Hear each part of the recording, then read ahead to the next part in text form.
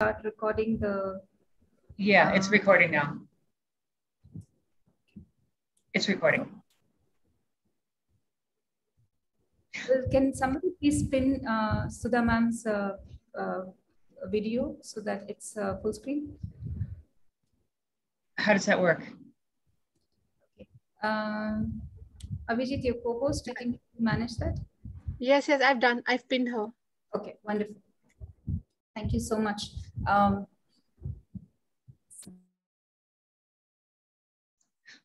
Okay, well, first of all, I just want to start.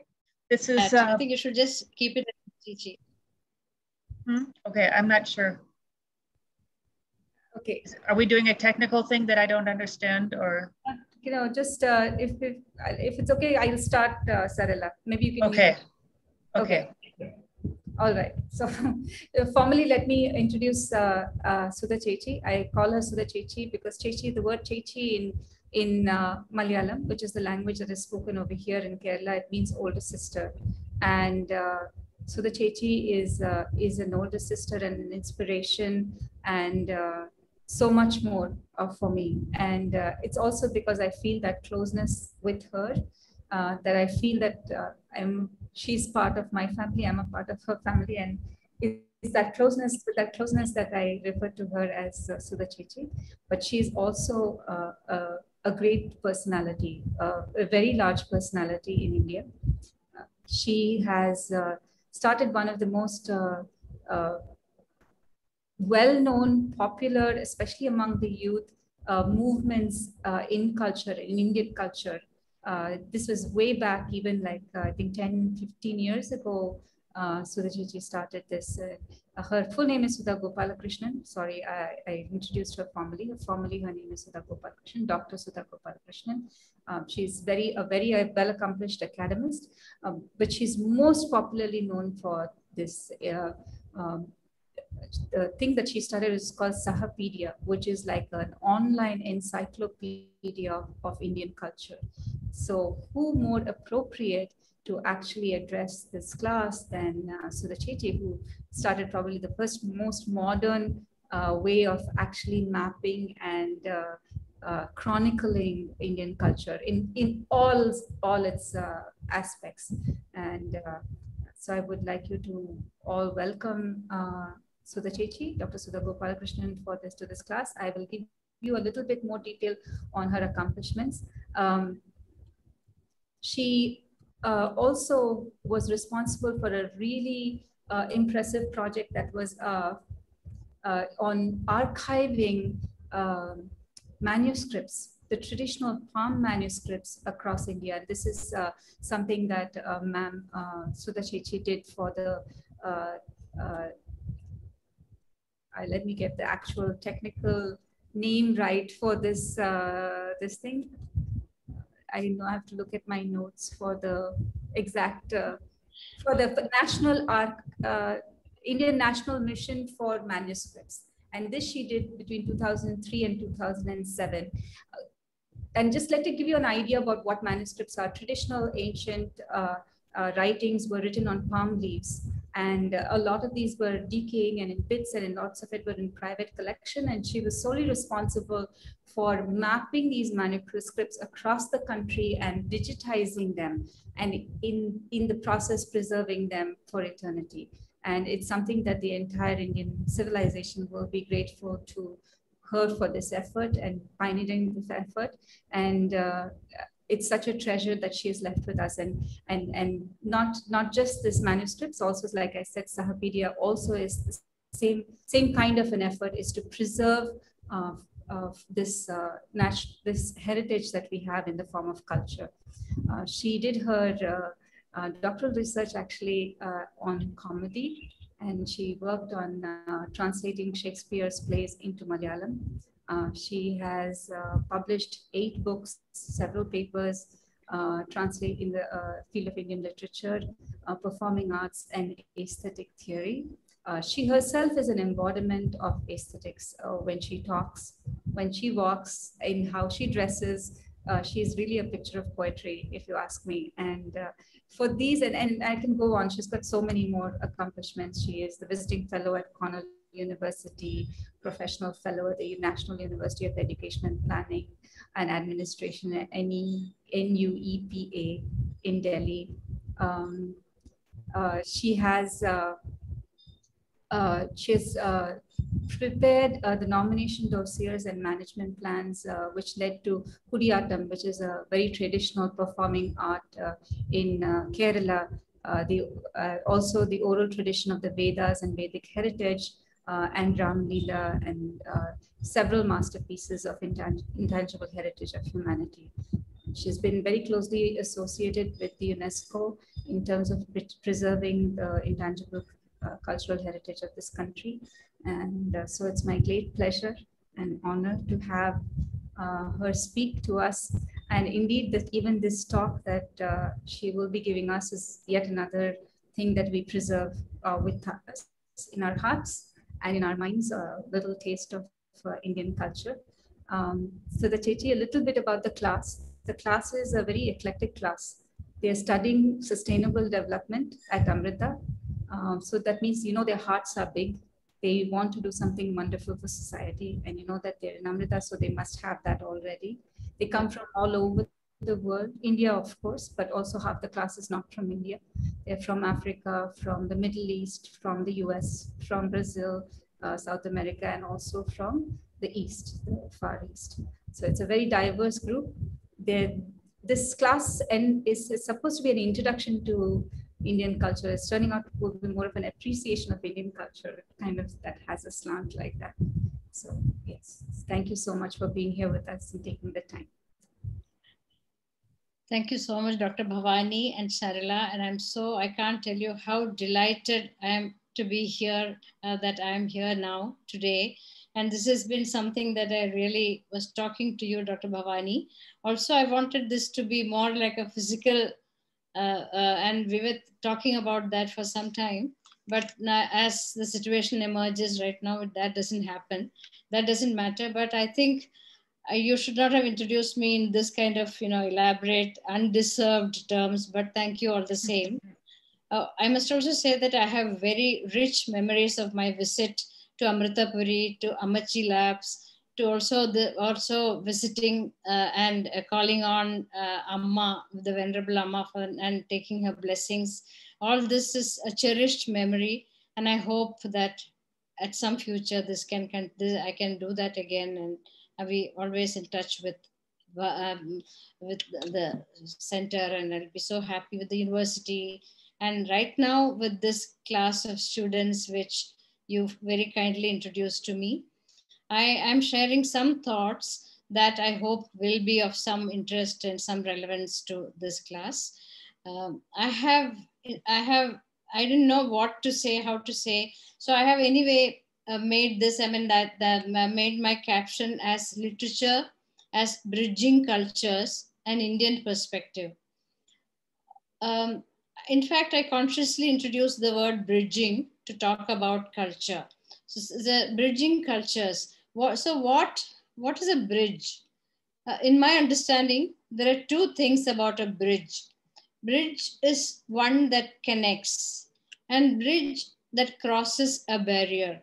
So that it's a two-way connection. You can go to one side, you can also come to the other side. So in a way, it's a kind of cross-cultural, called cross-cultural medium. And secondly, of course, it is also a two-way process. You can go, you can come. So these two, I'm thinking not so much as a physical bridge, but as a metaphor to talk about something about cross-cultural understanding, about how cultures go from one place to the other and how they get localized there, how they come into their own. So this is the main topic of my lecture today. What is this inheritance? We are always used to talking about culture as inheritance, as some kind of heritage. So in one sense, what is this inheritance that we are talking about when we talk about culture? This is right from ancient times to now, people have found ingenious ways to preserve and pass on their knowledge through formal and informal ways of communication and preservation. while looking at this broad sweep of such transmission of resources, of knowledge resources through centuries, we can see that there is some kind of recurrent patterns for their dispersion that may directly or indirectly influence the development of literature of many, many countries. So in India, talking about India, I said it's an Indian perspective. So I'll broadly talk about India, but also connect it to what happens to other cultures, so to say. In India, oral transmission of knowledge still continues to be one of the most important methods for communicating messages, educating children on early lessons, learning scriptures or texts, transmitting stories, and nurturing knowledge about life and art.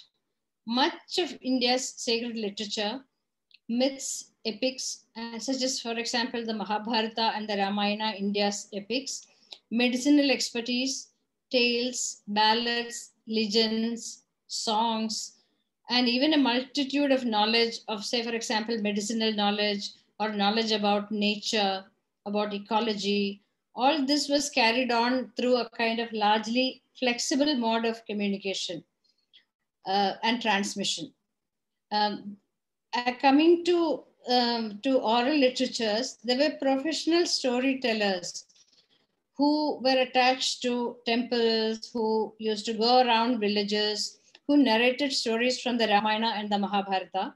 And this class of storytellers told and retold these epics, Puranas as they called the epics, legends that not only in temples, but also in public spaces across the country.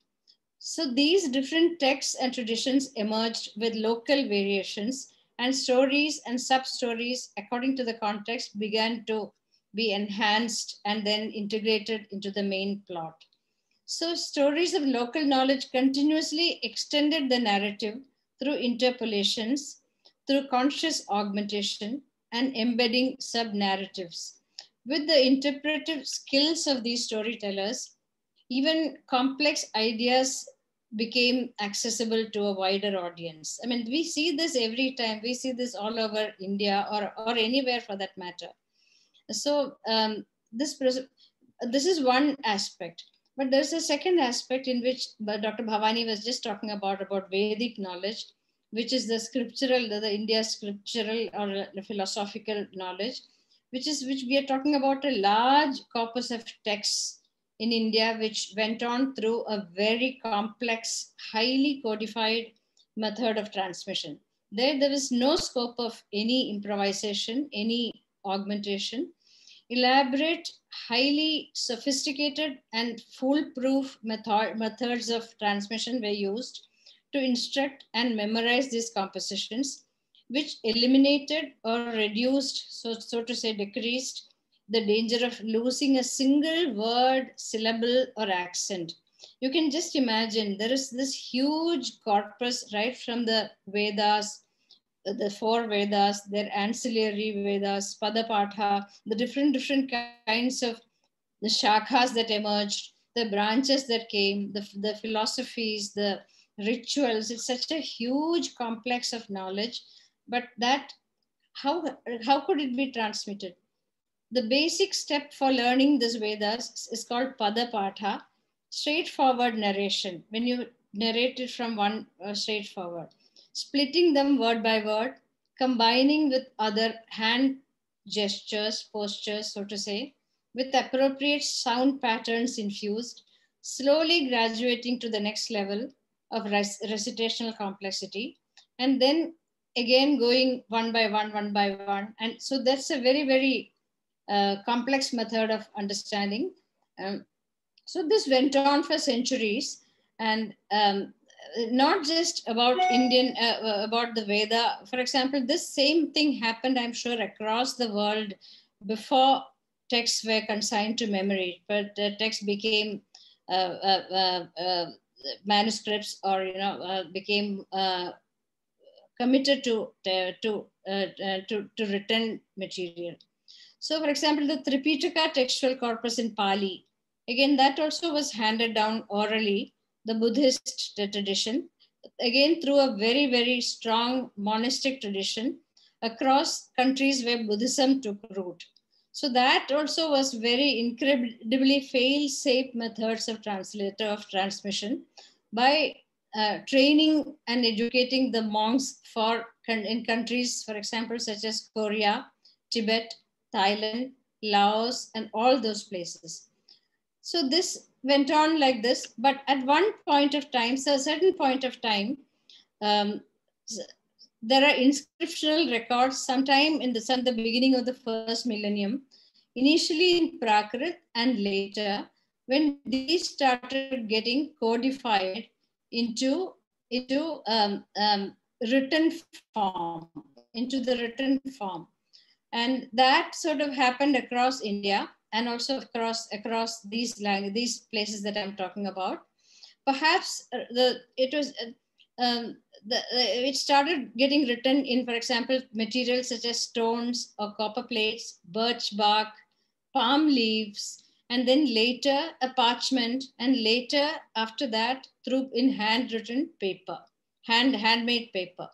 These were in India, these were composed in different languages and scripts and spread not just in India, but all over the Asian region, in mathas, in monasteries, in temples, institutions, libraries, and private collections. So these are still available, very much available in India, and are now what Bhavani was talking, Dr. Bhavani was talking about the National Mission for Manuscripts was one effort to put it all together. So this is, so the first, I don't know whether you know which is the first manuscript the earliest manuscript that India has. I don't know whether anyone knows the name. It is called the Gilgit manuscripts because it was discovered in Gilgit, a place between Afghanistan and Kashmir, by a group of shepherds in 1931. And sometime, it may have been written sometime in the 6th century or 5th century AD, after the CE. It is a collection of Buddhist writings covering a wide range of subjects like religion, ritual, philosophy, iconometry, even there are some folk tales, and also mainly from the Buddhist canon. The same thing applies to South and Southeast Asia also. They also possess, these countries also possess an immense number and range of manuscripts in multiple languages, cultures, and regions that in a way, this is a little too big a topic for me to talk in this paper, but there is a great deal of scripture, philosophy, different faith systems, and even community knowledge that are found in these corpuses that are there. Now, when this happens, when a text becomes, adapts itself into from one cultural domain to another, like I said, there are these 2-3 medium through which it gets expressed. One is spoken language. Then what I said is written. The third is performative. The first language to be used in early inscriptions in India was Prakrit, followed mostly by Sanskrit, not merely in English, not merely English, but in Sanskrit, but also as a language of liturgical and courtly use, and also in transaction. Slowly, this language came to wield a lot of influence in India and Southeast Asia. And also, you may have heard of the name Dr. Professor Sheldon Pollock, who uses the name cosmopolis to describe this trans-regional culture power that the Sanskrit exercised across India, across the region, the larger region of South and Southeast Asia. So that has become, even for example, places like Java, Sumatra, the Malaysian region, and also the spread of Sanskrit and Pali as adaptation, as an original language to suit a local context was very, very pervasive. But like I said, slowly the local languages came to be used, and all that came to be called Mani Pravala. What I would like to call it as Mani Pravala, which is the coral and pearl, which when they're combined, they become a kind of garland. So this is something like that. I mean, two languages coming together and they're making a different language with its own cultural traits and also its own beautiful literature. So this is called Mani Pravala. So such things became very, very, very pervasive across India. So these are some of the things that I wanted to say, but there are also other things. For example, how Indian literature pervaded the South and Southeast Asia. Of course, you know that Indian literature is not of one language, of one. India has this plurality of languages, multiple languages. What we call as Sanskrit and Pali are very, very. One of the things. I mean, there are more than 22 languages recognized by the 8th schedule. And there are more than 1,500 languages that are still spoken in India. And then there are, of course, dialects. You must also know that many of these languages are disappearing very fast, but each of them have a vibrant literature that informs them, their own versions of all these epics. Even the epics, the Mahabharata, Ramayana, countless versions. Then there are translations. There are many adaptations into performing arts. So there is so much of complexity and multiplicity that it has evolved in, that it is so difficult to talk about in the small in limited time like this. But I would like to, if anybody wants to talk or anybody wants to ask something, then we can take it from there and then we can talk again if you want to do that.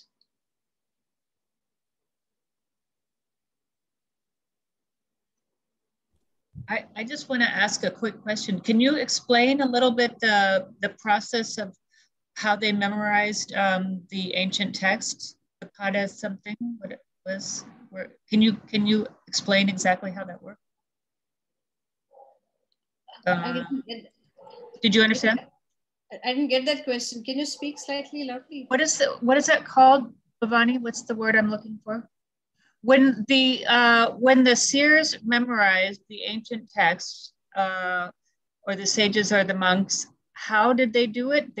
You said they did it in a specific form, where Yes. they separated the words. But how did they? Can you explain that a bit more on how the process worked? Right. Yeah. Yes. Yeah. So there is, like I said, there is this very large corpus of text at their hand.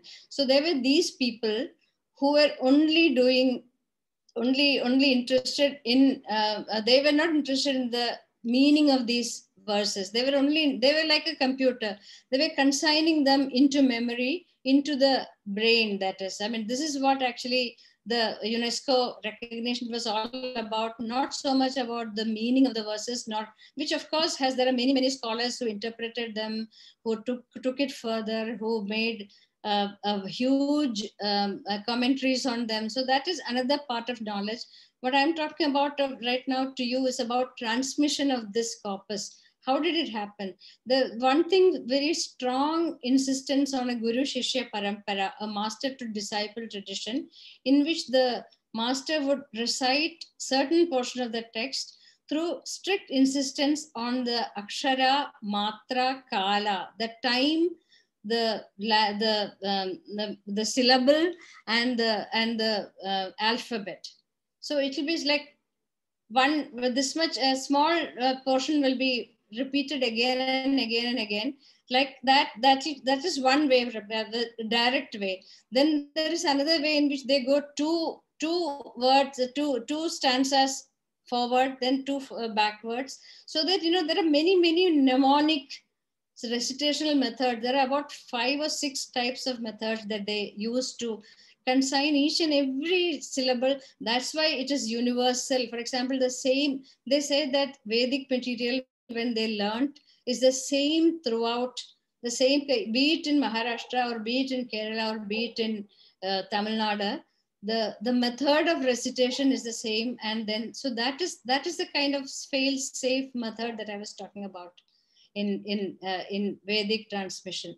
And on the other hand, the folk method, like I said, when the itinerant travelers people who folk people who recited Ramayana or the Mahabharata or the different stotras, and that was a different kind of, or even stories from, that was a different kind of method by which they used to say something. For example, you may have heard about things like Pandwani, in which you just recite about say 10 lines or something, then you explicate the meaning, and then the reciters also add their own understanding of what so that is how a huge corpus, I mean unbelievably huge corpus developed in India, especially in the two epics, the Ramayana and the Mahabharata, which had several, like I said, several versions and tellings and different.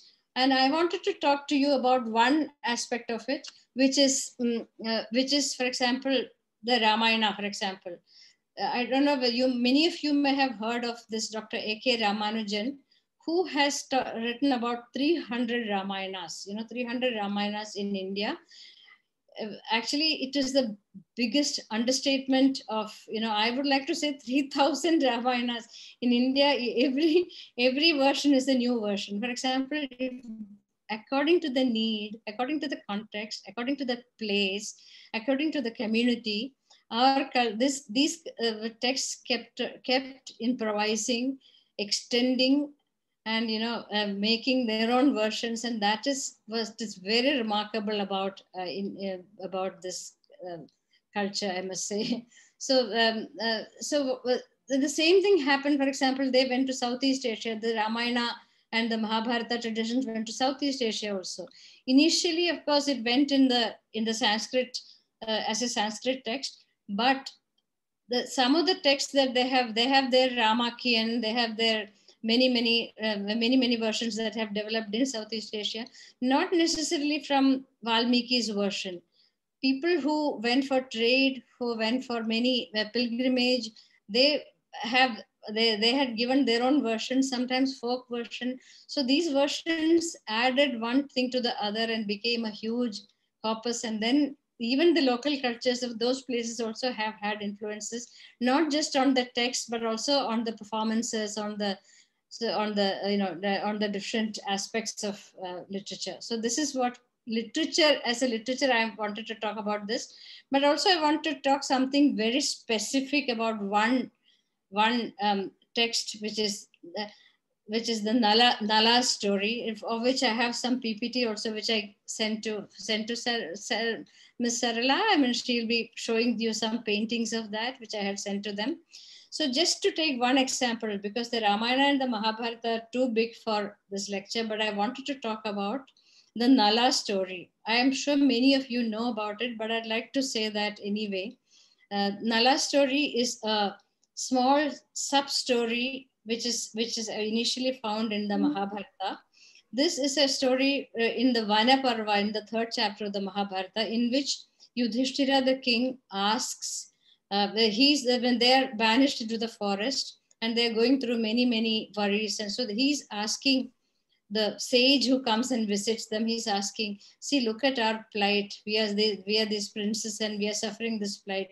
Have you ever heard anybody who has gone through this kind of a plight and suffering, and this kind of suffering, have you ever heard? In an answer to this, the sage replies, don't think that this is only this suffering is only yours. There are many. For example, let me tell you the story of King Nala and Princess Damayanti, who have had to go through so much of suffering, but it is only through spiritual striving and faith and unstinted. I think we can take it slightly later. Let me just, keep it there for now. That we can, so it is actually not just a story about a love between these two prince and the princess, but also how what shall I say, fortune tests them. I mean, fortune tests them to the maximum, and they go through all, I mean, whatever is possible. I mean, these are two people who fell in love with each other. She's a beautiful princess, and he of Vidarbha, and he's this great prince from Nishadha Rajya. They fall in love, and then there is this swan. There's this golden goose who acts as a go-between for these two people. And somehow, against many, many odds, they get married. Even the gods wanted to come for the wedding, because they wanted to marry Damayanti because she's so beautiful. And they send Nala himself as an emissary to the court, saying that please ask her to choose one of us, 5 of us. There are 5 gods, one of us to choose her, to choose one of us. Then he says, I'm sorry, I also am in love with her. She says, no, the gods say no, but you have to go and take our message. So then they give him the mantra of Tiraskarani, by which you can't see, so that he can get into the forest, into the palace incognito. So he goes and visits Damayanti. So he tries to tell, and he's very, very loyal to the gods. He says, no, you have to choose one of them as your husband. She says, no, she doesn't know that this man is Nala himself. He says, I'm so sorry, I'm not going to do that. I have Nala. I have already chosen Nala as my husband. I will only choose him. So then he's also very surprised that she's so steadfast in her love. Anyway, now even the gods are also happy. Then they get married. But one evil spirit called Kali gets very angry with this insolence of this Damayanti, so-called insolence. So he tries to separate them. So and there's a lot of incidents in between. Then they play a game of dice, and then finally he is banished to the forest with the wife, and then he loses everything. Ultimately, even these two people had to get separated. Somehow they get separated. And finally, but then through all this trials and tribulations, he keeps his faith. He's steadfast to his devotion, and her devotion is her faith and her total bhakti, so to say, about her husband. So these two are the themes that are very recurs again and again. So it is like testing, going through the worst, and then overcoming obstacles through spirituality, through faith, through belief in oneself and one's own core. That is said again and again in the Nala story. So at the end, this is what is said: just like Nala succeeds in what he have, and then they come together, everything is resolved to them, and the king and the queen unite once again, and becomes a good story. Just like that, you also have to go through, everybody, if you are born a human, you have to go through suffering, but you have to keep your faith. You have to keep your faith to yourself, to your beliefs, to your God. And so that is how. So this is a beautiful story, and told in many, many languages. Again, and there are, I think, more than 500 versions of this text from and like I said, adaptations in all the Indian languages. Many folk tales, many performances are based on this. Then it has also gone to Southeast Asia with its own versions and with its own localized versions. So even it has also been translated into Persian, into French, into German. So it is a beautiful story. And if you have not read it, I would ask everybody, I would request everybody to read it. You will not be disappointed. Even in Kerala, for those who know, there is this Nala Charitam by Unai Warrior, which is a story in 4 days of Kathakali performance. It's a beautiful, extremely beautiful Kathakali performance. And in Sanskrit, there is this Harsha Deva's Naishadhiya Charita. A Charita is a kind of panegyric for a king, or for exploits of a king or god. Charita is a kind of tale, so to say. So Nala, the Naishadhiya Charita, the king of Naishadha, the Charita, the story of the king of Naishadha, it is in heavy Sanskrit and also very complex Sanskrit, which has its own grammar, but it's also considered one of the Mahakavyas, one of the great. There are 5 Mahakavyas in Sanskrit. Mahakavya means the great poetry. So this informs that kind of there's a poetry of that order.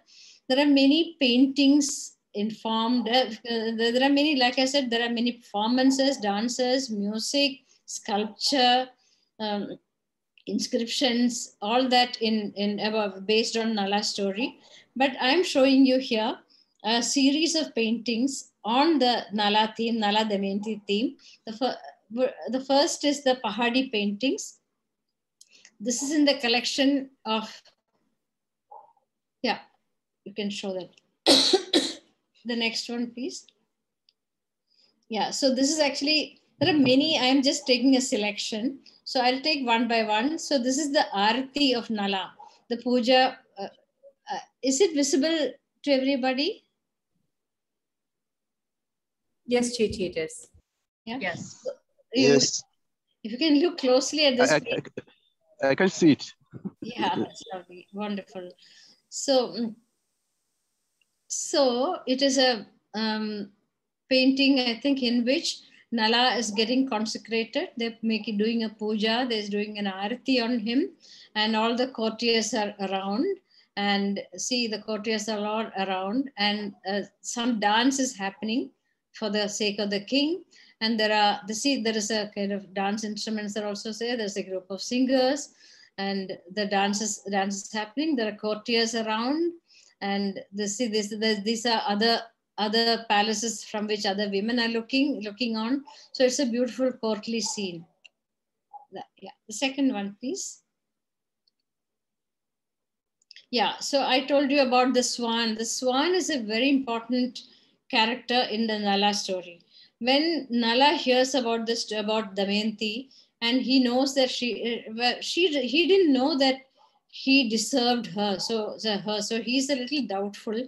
Narada comes to him and says that you are a human god. I don't think you human king. I don't think a god deserves her. You have to strive to get her. So he becomes also very happy that now he can at least try and get this. And then he becomes so besotted with her that he sort of leaves everything and he goes into the forest, into the garden, the so-called pleasure garden, and he's just staying there.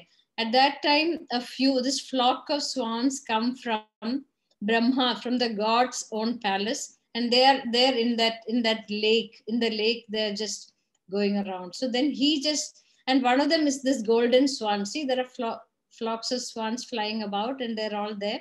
And then he catches this golden swan. So the swan becomes very worried that he's going to kill me because I'm a golden swan. He wants to take all the jewels or something. Then he releases, sorry, I didn't mean to hurt you. So he releases. But then the swan comes back and says that, I'm sorry, I mistook you. I am your friend. I can connect you to Damayanti. So he somehow becomes the emissary for the go-between this Damayanti. And then he goes to Damayanti's palace and says that, see, there is this wonderful king who is in love with you.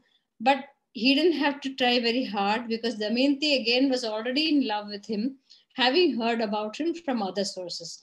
So in this one, he's releasing the swan and he's offering to go to Vidarbha. So he's saying, okay, now you go and tell her this, please. So this is where it is. Next one, please.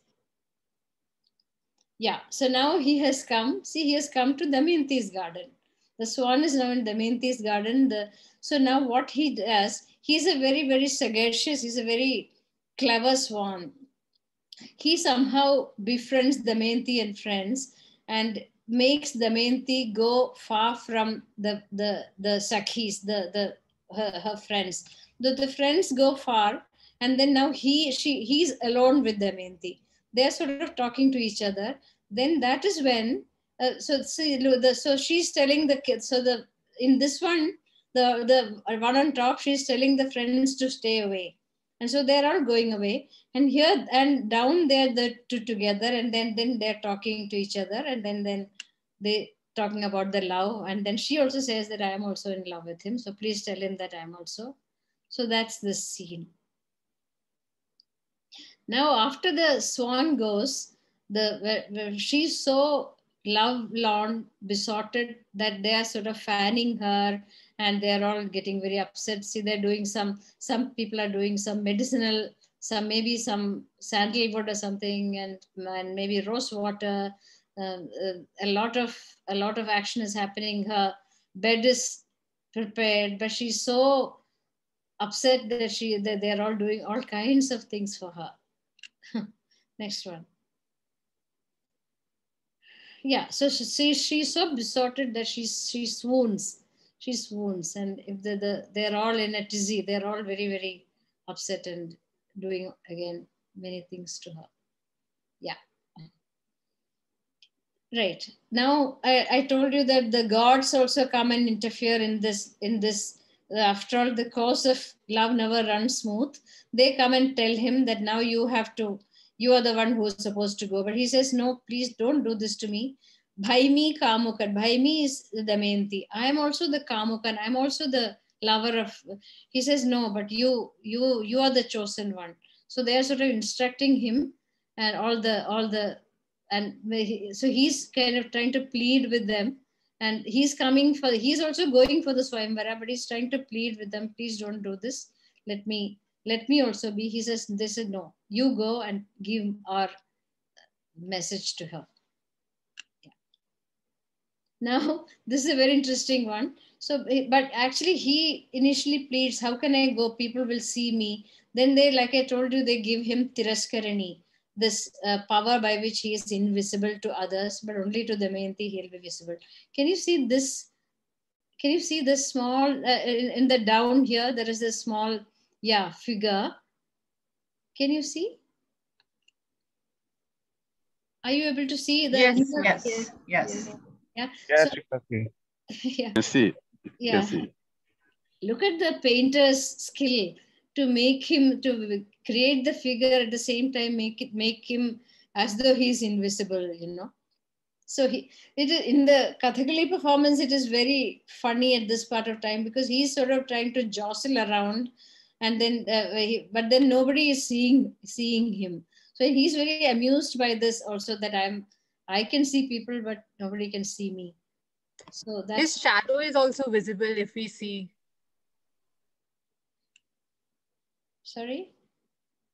His shadow, we can see his shadow like in the painting they've shown.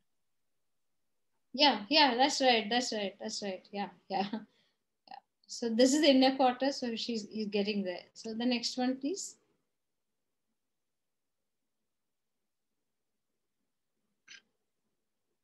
No, this one before that was. Yeah. So the next one. Yeah, so then he keeps talking to her, tries to talk to her, but he does a very good job of his very good job. He says that after all, you have to marry Indra or any of the 5 celestials. They'll be good for you. They have so much of when you will be able to enjoy the pleasures of heaven. She says, I don't want the pleasures of heaven. I'm a human princess. I want this person. Then he keeps on trying to coax her to accept one of them, but she says very firm, no. Then I think in this one, an invisible Nala, she's garlanding, thinking that finally she asks, who are you now? Who are you? You have to tell me who you are. Then he doesn't say that, but then in the text, she starts crying. Then he becomes so sympathetic to her that he says that, okay, I am so-and-so, and she garlands him. So this is what it is. So then they talk to each other, and everybody's watching. So they talk to each other, and happily, not happily exactly, because both of them are worried that how all this is going to happen. But then she says that, come what may, it is you who I'm going to choose and nobody else. Next. Now this is where all the princes are going to for the wedding that is fixed by Bhima, that is Damayanti's father. This is the text, actually, the text where all this is. It's a huge, very, very big text. So it is just, we can just skip this one. Even the next one. Yeah. See, it is very interesting. I would ask everybody to read the Nala story. Not only that, also if possible, the Sanskrit in translation. There are some other drawings also. This is only one form of painting that I showed. So this is another very interesting form in which the Swayamvara scene is depicted in sketching. See, it's such a beautiful, very detailed. All the courtiers are sitting and the palace is there in the background and all the people are around. It's a lot of spectacle happening inside. Look, the women are there. The things, the wedding scene is in full swing. Next one. Yeah, so they have made their choice. She has decided to marry. So, but then the people who have assembled there, the other kings are very unhappy, and they're showing that they are trying to make a rebellion. And look at the father of the bride; he's trying to appease them, and the kings are very angry. Whereas the happy situation is very much here. The husband, the bride and the bridegroom are here. The women are here, but then these people are showing their anger. The wedding.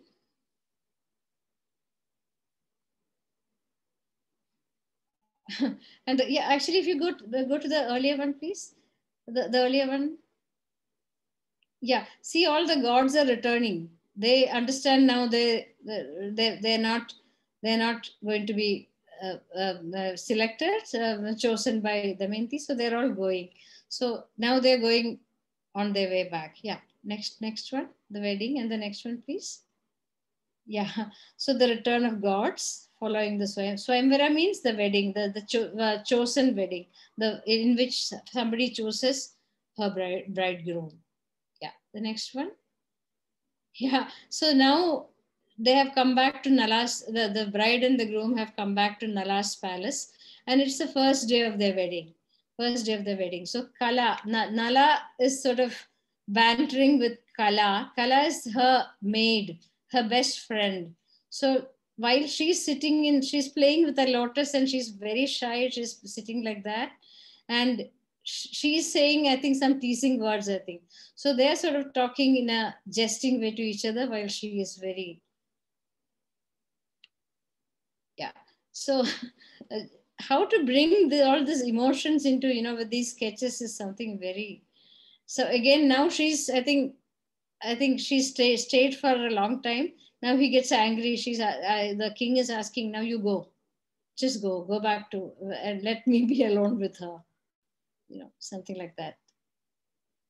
So then the grand dinner, look at the number of dishes. The grand dinner which made by a Brahmin, and the Brahmins are eating, the courtiers are here. So the grand wedding, after the wedding feast, look, somebody is serving and things are in plates, and some things are, yeah. So this is a beautiful description in Harsha's Naishadhiya Charita, in which the moon is rising. I mean, it is a lovely, extremely evocative imagery of the moon rising and the moonlight pervading the whole universe, and they are in such happy union, and so that is being depicted. The moonrise and then as look at the color suddenly that has changed from that yellow to the moonlight, the beautiful moonlight. So they're watching again, many verses are dedicated to the moonrise, and the moonrise also in their mind also. The mind is also like a rising moon. So that is being depicted here. Yeah. So now something that at least the Kerala people from Kerala may be more familiar about. There are many more, but I have taken only a few because you can't show them all. With this, okay, we can go to the next one. This, I'm sure many people must know. Am I right?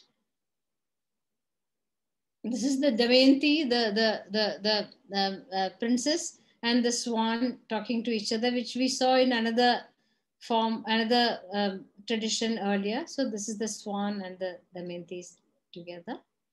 The next one.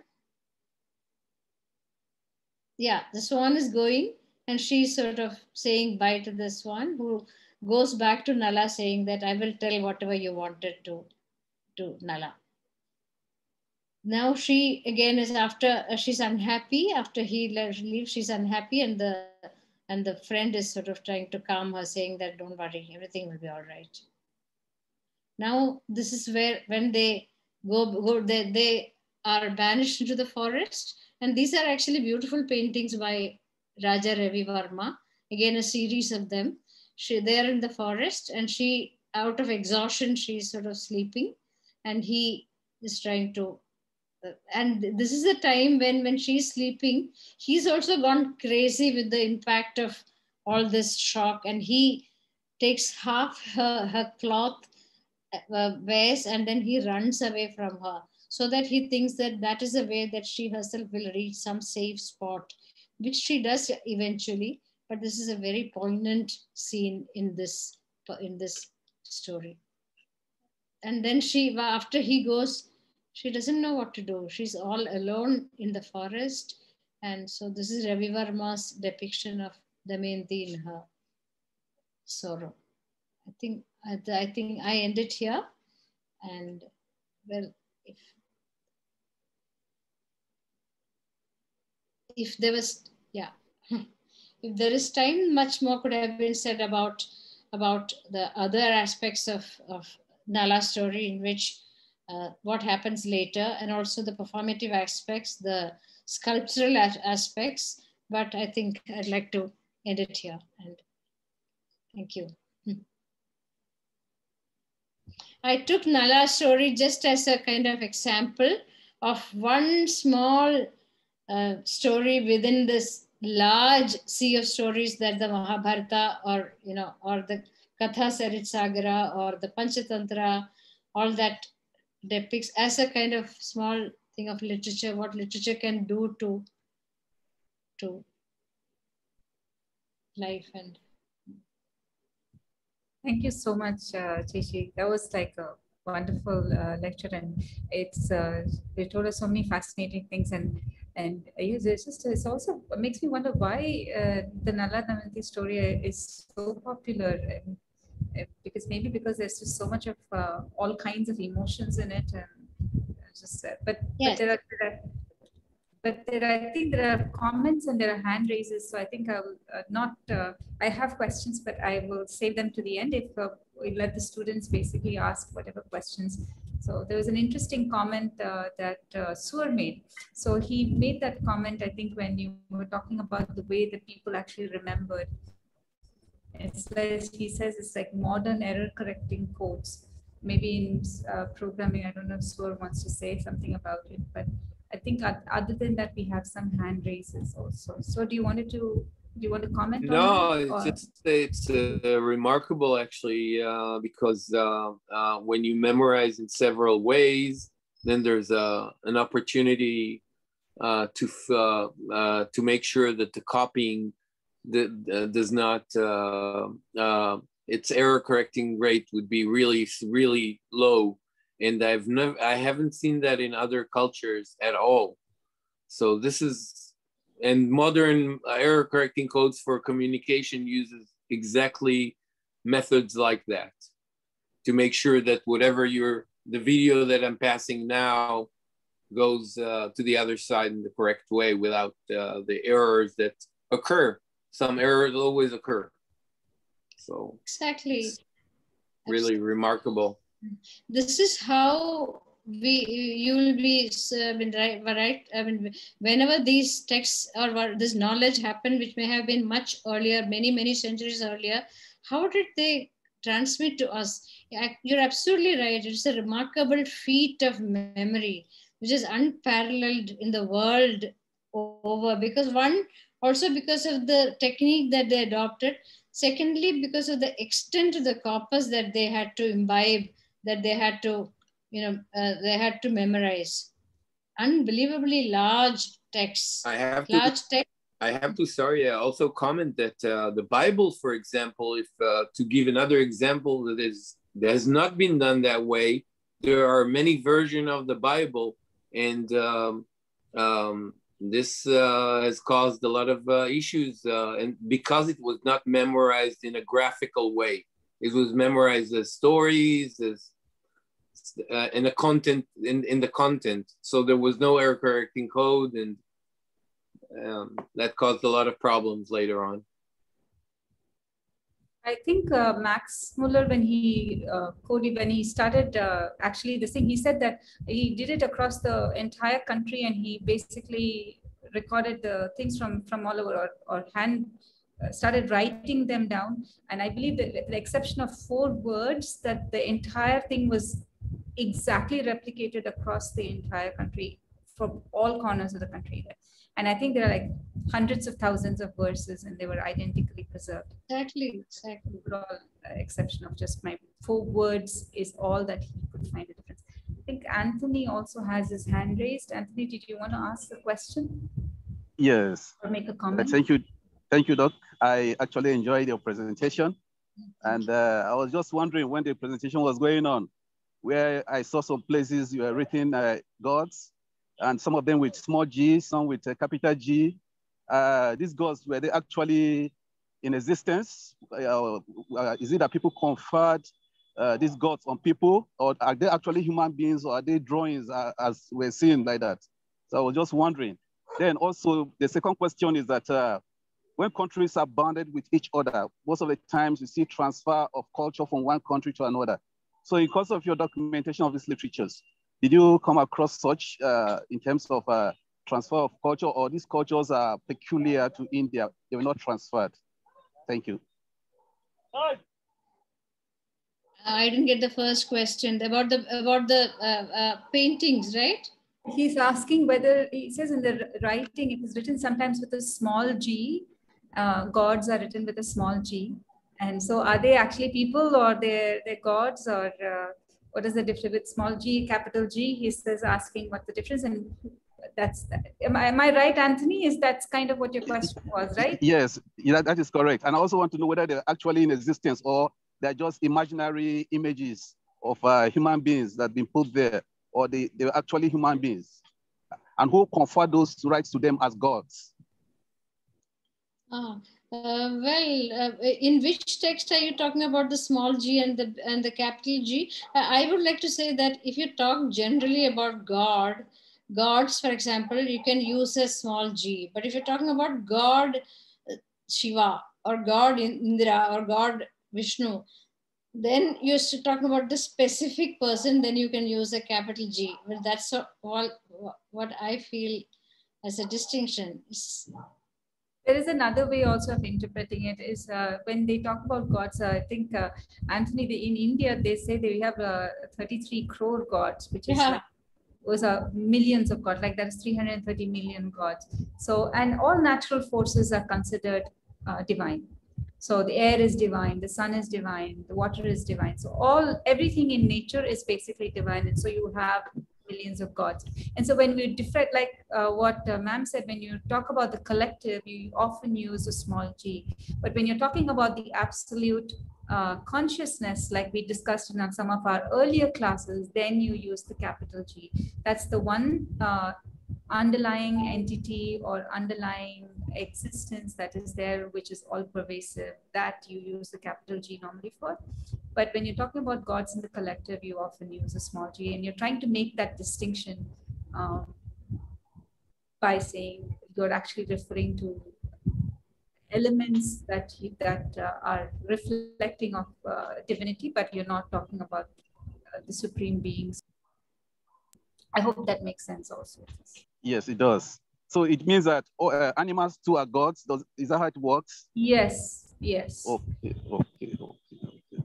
Also in Hindi and Sanskrit, there are no capitalizations per se. Yeah, so the exactly. original texts were in Sanskrit or Hindi, there were no capitalization. No, only in English, when you try, transliterate them into, then only then it becomes, Thank you so much. Thank you. Then my second question was in terms of countries that are bound to each other, like in India, where you have other countries like Bangladesh, you have China, you have Pakistan bound with India, sharing boundaries with India. Do you have this transfer of culture from I don't know whether my question is in line with this class. Where you have That's transfer a of wonderful culture? question. That's a wonderful question. Definitely, definitely. I mean, like I said, that's why the bridge, I use the metaphor of bridge again. I don't think we are bound by these boundaries at all. For example, Sufi music. So it is not in India. It is also, you can share it with Bangladesh. You can share it with Pakistan. You can share it with Afghanistan. So, for example, Buddhism. What about Buddhism? We say that Buddhism started in India, but it took root in Nepal, in Bhutan, in China, it went to the Northeast, to Korea, to Japan. So I don't think that there is, it's not just about Southeast Asia, but the whole zone, the shared a culture with the same roots but different branches, I would like to say. Thank you so much. And one more point, I think like in Japan, they actually have, in the ancient Japanese thing, they actually have like Ganesha as one of their gods. They don't call it Ganesha, they have another name for it which starts with an S. I don't remember what it's called. But the same kind of this thing with a half elephant and half is there even in Japan. So the culture was very mixed all across. Absolutely, absolutely right. Yeah. Mm-hmm. Also, if we talk about Urdu, so Urdu is the national language of Pakistan as well as Bangladesh, but it actually started in Delhi, like in Delhi area. So it was here where it was first scripted and written down.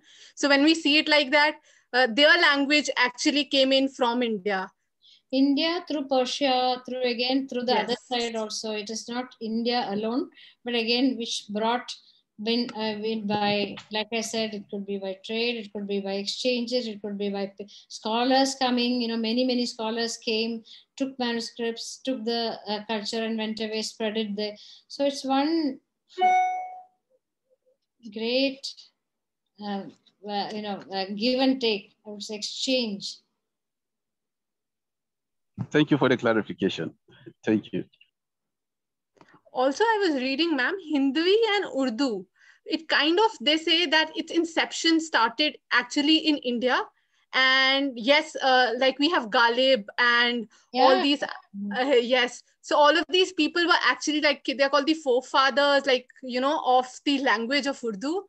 And again, I can be wrong, but it was something that I read long time back and I found it super interesting. Like, okay, wow, Urdu, I never knew that it, you know, actually was developed in India and stuff. So yes. Yes, it is called Hindustani, and then it had many regional variations also depending on where it was spoken. For example, if it's in Lucknow, it's actually, yeah, like you said, exactly like you said, it begins somewhere through some kind of exchanges, transmissions, getting localized and taking its own name and habitation. And so that's how it happens. Languages, cultures pervade from one and transmit from one to the other. They change in the process, but they also adapt. And then they become, that becomes the core and that gets changed. It's such a fascinating story of how culture adapts and reinvents. Cultures, so to say. It's not even culture. Everything, you can't say culture in the singular. It is cultures. My culture is the same as, I mean, it's as important as your culture and, you know, my language. So there is no big, low, high, low, well, nothing like that. It's all part of one continuum in that sense. Is there anybody else with a question for ma'am? And may I recommend that if you haven't already done so, you should look up sahapedia.org. Please go ahead. Somebody has a question?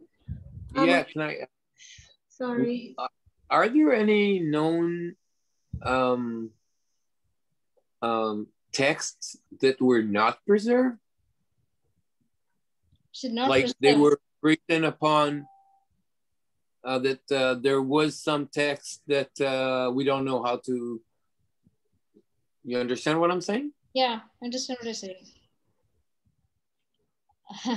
It's a very, very difficult question to answer, though. we had, to give you one example, the Vedic corpus that we talked about, there were more than 1,000 to 1,100 shakhas, branches of Vedic learning. Now, what we have at present, which is preserved, when I was doing the UNESCO, what Dr. Bhavani was speaking about, this was in 2001 when we were doing the documentation for UNESCO to make it the World Heritage. There were only 12 shakhas left. And now in 2021, I don't know if there are 12 shakhas that are still there. So it is a alarmingly, so many things what we have lost is much, much more than what we have as of now. But even now we are losing languages. So many languages are getting lost for want of people to, and standardization, people just want to speak in English or in everything is going. The specificity of cultures is really getting lost to a lot of, standardization and depletion. Why would I think that there's kind of the race between the technology, which would allow me to speak in Hebrew and you to reply in Hindu, versus that would allow the return of the languages, I guess, versus that standardization that you're talking about. So whoever wins first, I guess. And also young people, it has to percolate to younger people. Otherwise, I mean, there's no point in these things, scholars speaking to scholars, and it doesn't retain like that. It has to come to the people, come to the younger people taking it up, and then, otherwise it will not. How will the next generation know that at least my generation had this much. The next becomes even more depleted. It goes like that, Even my parents or my grandparents knew much more than I know. It is. I think Anushri has a comment that she can raise. Yeah. Yes, thank you. Thank you so much, ma'am, for this really interesting talk.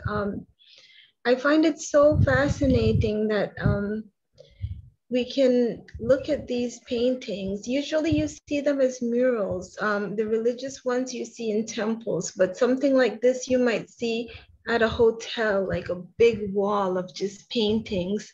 And you can just go and look and follow the story without reading anything, just by looking at the pictures. I find that so, so fascinating in Indian culture. And the thing is, you might not know, like your slides had headings, but say you go to a hotel and you see this mural, there's no headings, but you see the swan and then you know what this story is about. I think that's really so great. So thank you for sharing this aspect with us, and also sharing those paintings, because I never knew. Now I can look at them. You see them sometimes in a market or something, and you don't realize that it's a character being portrayed. You just think it's just a nice painting. So that's great to know. Thank you very much.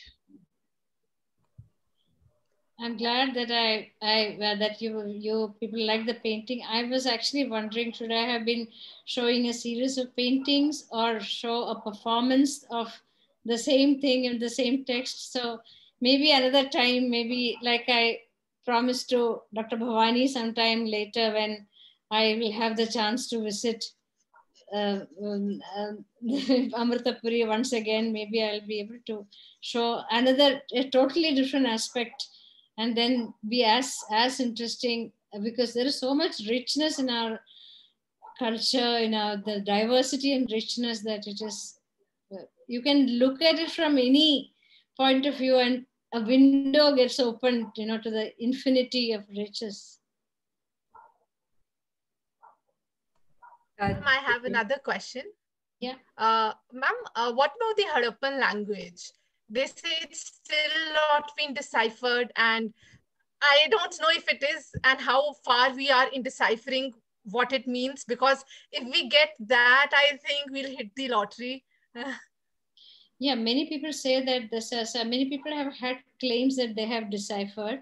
Some people say that they're pictorial, they're very hieroglyphic kind of thing. But then I don't think there is anything very conclusive and universally accepted that it has been deciphered. Not yet. Maybe it is your generation who might do it. Who knows?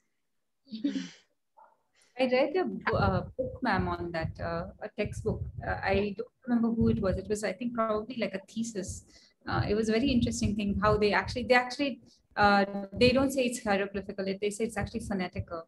And then they have this whole script mapped out to phonetics. And they said that, for example, there is no vowel representation in that. It's only consonant representation. And they kind of analyzed almost all the tablets that are there. And I actually remember reading a whole book on it.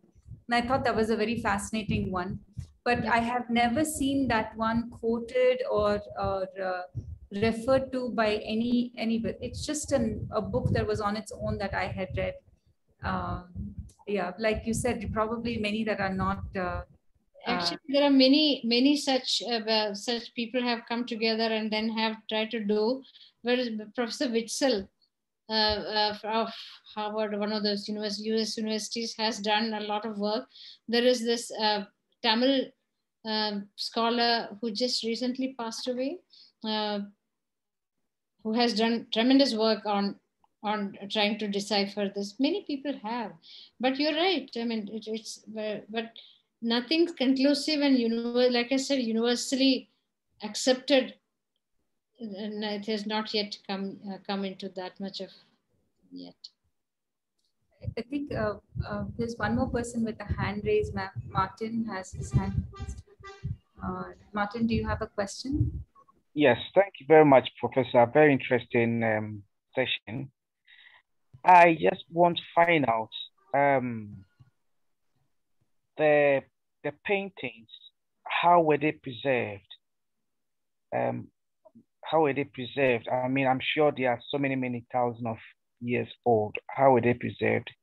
And secondly, from your work, do you think that the stories that were recorded focused mainly on the elite in those times, or covered both the minority and the kind of the minority group, the lower caste in the higher caste and all that? Did the stories cover every aspect of the society, or just focused on the kind of kings, the queens, and those who had the money in those days?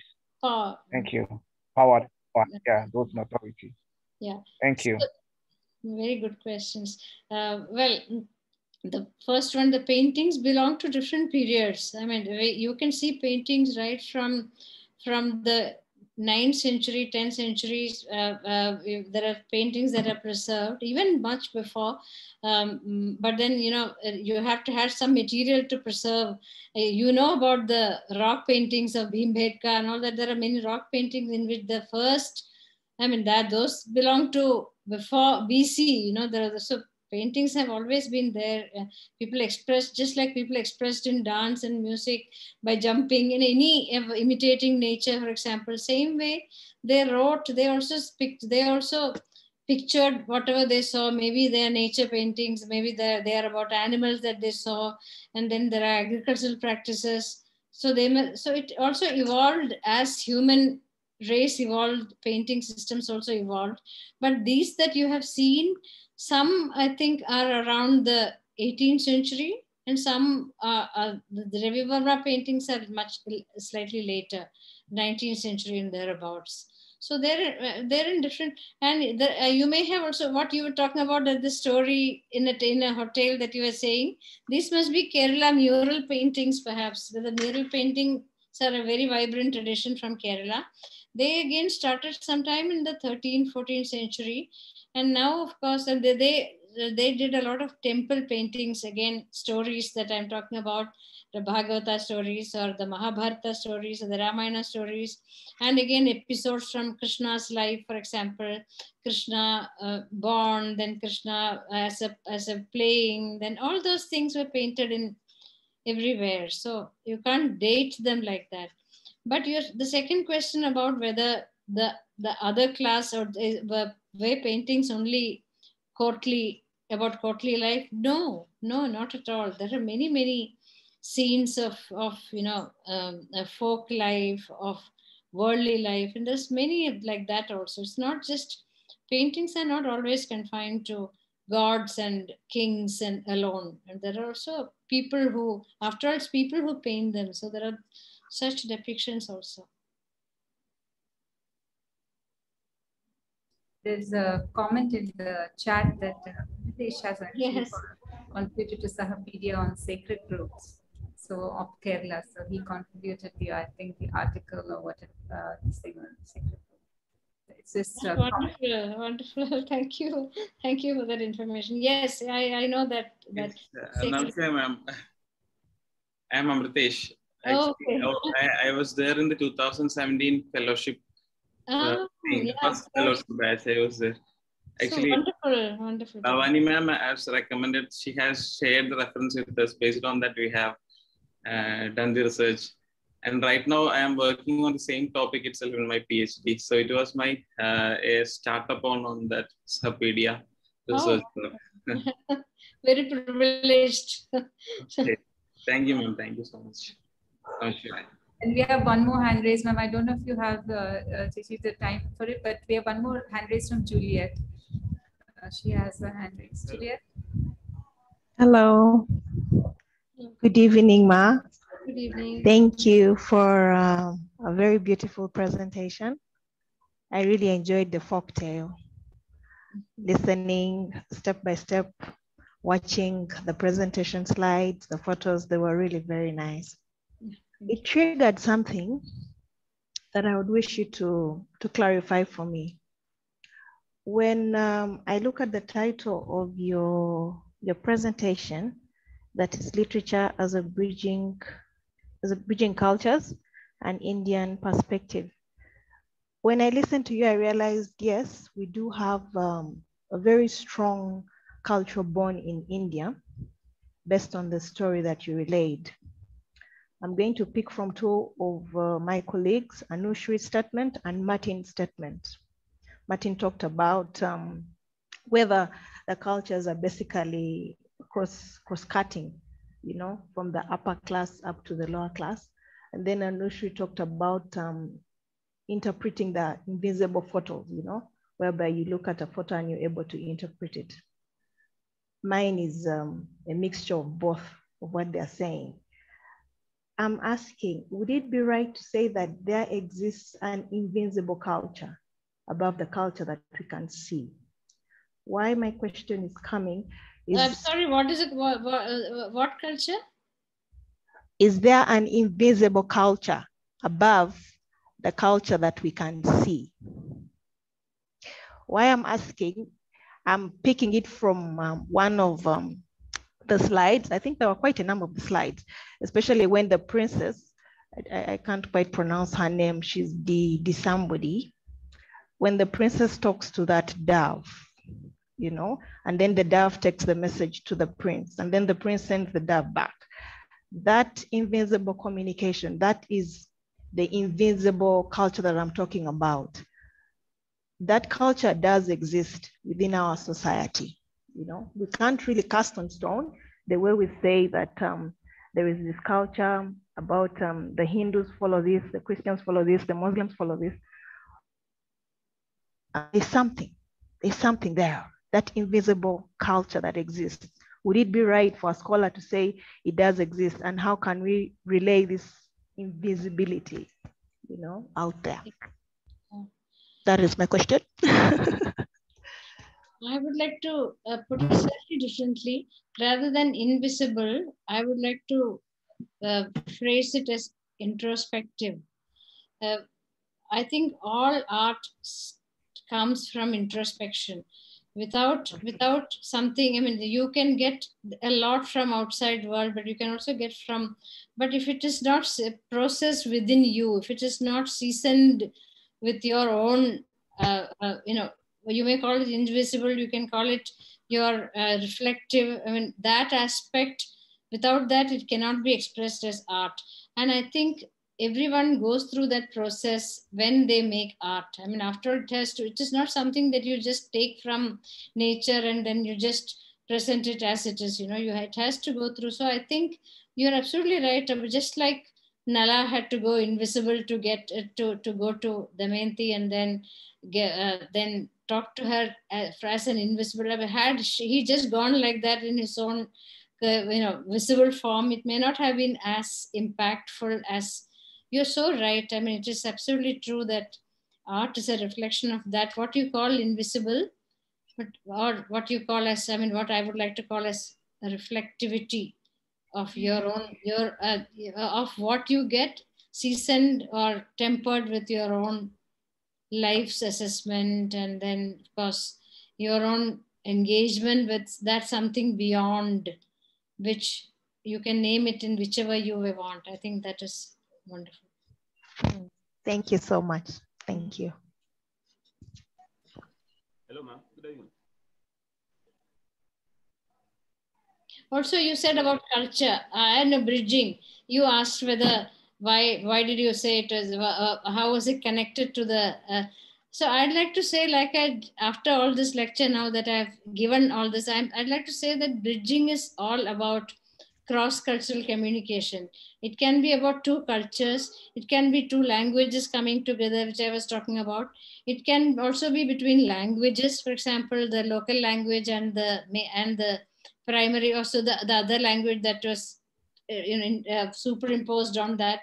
It can be about folk and so-called classical. I mean, some people say that I have a classical, everything becomes so, you know, interwoven and one at two sides of the same coin. So in that sense, I think bridging is a very useful metaphor. That's why I used it in that sense. Thank you.